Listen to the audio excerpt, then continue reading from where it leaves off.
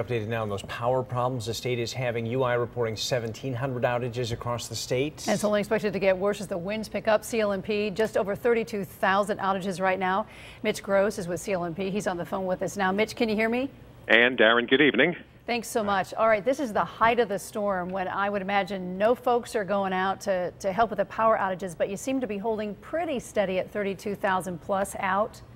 Right. Actually, we are responding to emergency 911 calls right now, but by and large, yes, the buckets have come down because of the high winds. Safety is, of course, top priority, and it's too dangerous right now for the guys to go up in the buckets to continue that repair work. Now, Mitch, we remember the math here from the hurricanes we've been through. What is the standard you folks have as far as wind speed when you can get somebody back up in the air working on these wires? The call is actually the actual line worker makes the call. It's typically the threshold is 40 miles an hour, and then the line worker, who is well trained, makes the decision. If he or she feels they can continue work at 40 or above, they do, but in most cases the buckets will come down. So when the wind starts dropping, then you'll see the buckets go up, assuming, of course, that our trucks can get back out to those locations. Obviously, there's going to be whiteout conditions. There's going to be snow drifts.